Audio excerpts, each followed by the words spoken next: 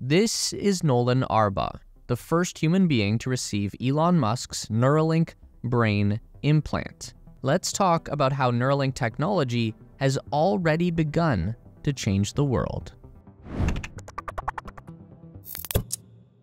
In a surprise live stream through the X platform, Neuralink introduced the world to their very first human patient, Nolan Arba.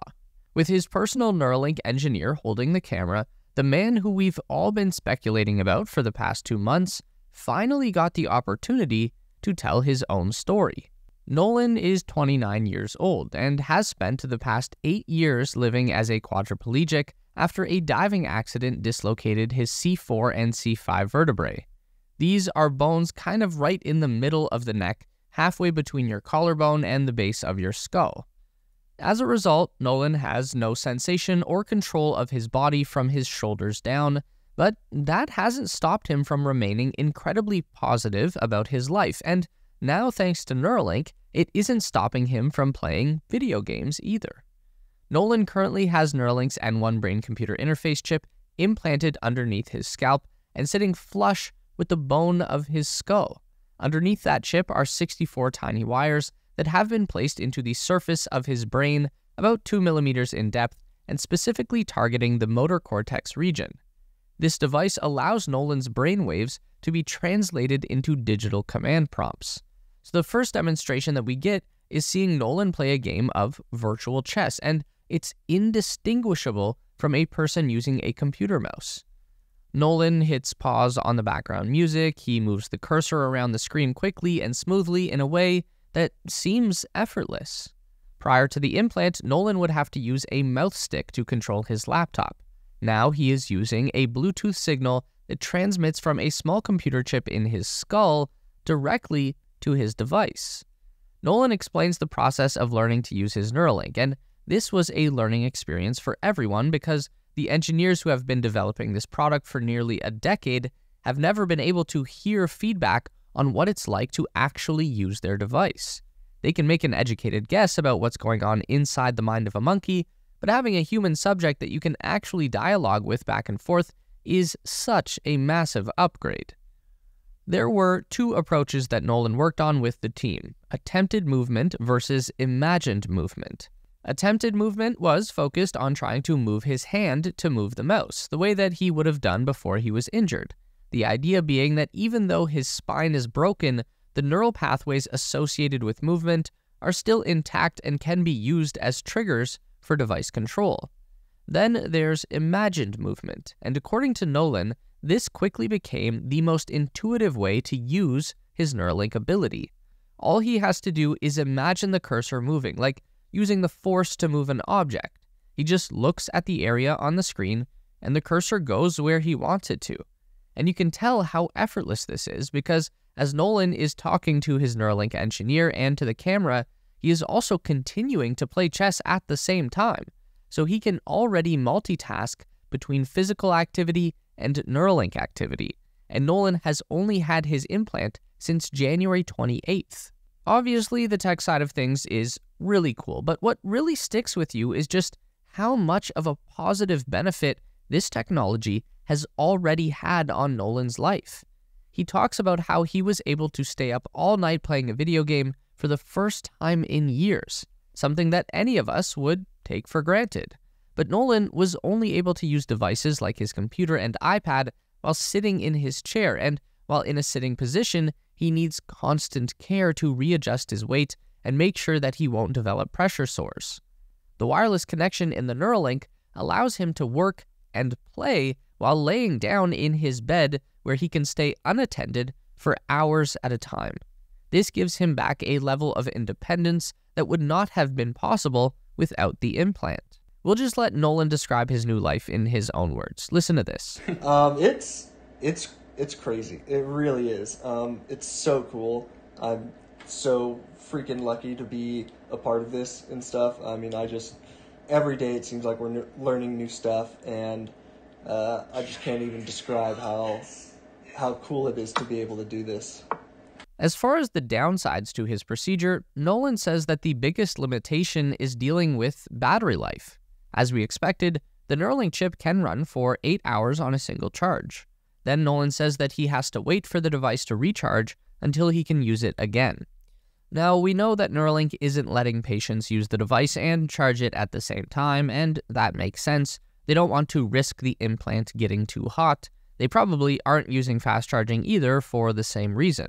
As far as the implant procedure is concerned, again, Nolan was very positive about his experience. He says that the surgery was super easy, and he was released from hospital later on the same day. He also mentioned that he has not experienced any cognitive impairments since getting his Neuralink implant.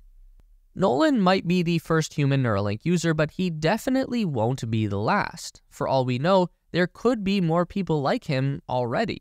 In September last year, Neuralink announced that they had started recruiting for the first human test subjects for the N1 brain-computer interface and R1 surgical robot that will be used to implant it.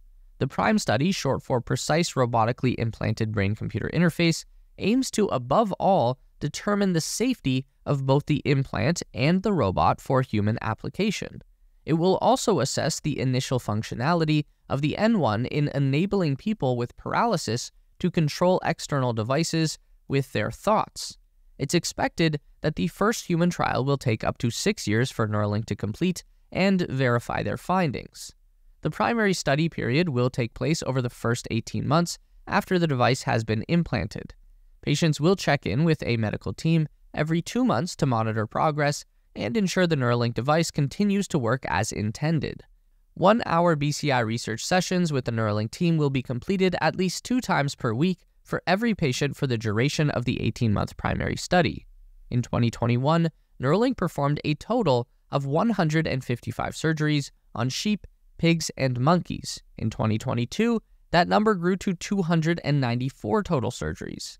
In a typical FDA human trial, the medical company would be limited to just 1 human experiment in the first year, with a long cooldown period to assess the results. But in the case of Neuralink, thanks to their existing track record with animal testing and the massive outpouring of interest from prospective human patients, the company has already received a green light for multiple human surgeries in 2024. The plan right now for Neuralink is to perform 11 human implants in 2024. That will increase to another 27 implants in 2025 and 79 in 2026. If all goes well, after this point, operations at Neuralink will begin to truly ramp up. The company anticipates 499 surgeries in 2027, and then exponential growth into 2030 when they are performing 22,204 surgeries in that year. Yes, 22,000. That was not a typo, but it is a very ambitious goal. Let's take a minute to consider the results that we've seen so far and talk about this in the context of the BCI world. Cursor control, like we've just seen Nolan perform, is not a new development in the field. This has been possible for decades now. However, the ability of a patient to do this wirelessly in the comfort of their own bed with no hardware or wires sticking out of their head, with no external help, that is special. There are only a small few devices that can accomplish this, and Neuralink has become one of them. Neuralink is also an exceptionally invasive procedure. This is a big deal. There is literally a hole in the patient's head and a computer underneath their skin. It shouldn't be lost on anyone that patients like Nolan are taking an incredible risk. He's a remarkably upbeat and positive person, but he's also very brave because he'll also be the first to experience the long-term effects of the procedure, whatever they might be. This is a known unknown. But the reason he's doing this, or anyone in the initial study is doing this, is because the potential upside is worth the risk. Right now, we are not seeing Neuralink doing anything that hasn't been done before with BCI, but we are also seeing less than 1% of the capability of the Neuralink device being used. Even for a very similar modern BCI implant, cursor control is about the best they will ever accomplish, which is still amazing and perfectly valid, but due to the invasive nature of the implant and the level of engineering and innovation that we've already seen from Neuralink, we know that Neuralink has the potential to do things that have never been done before. Restore eyesight to the blind, return physical movement to the paralyzed, reverse degenerative brain disease. We don't actually know what the upper limit of the hardware even is. Neuralink has promised to continue telling the story of Nolan and their first human study. There will be amazing things to come that people would have never believed possible. There could also be tragedy. This is only the beginning of the beginning.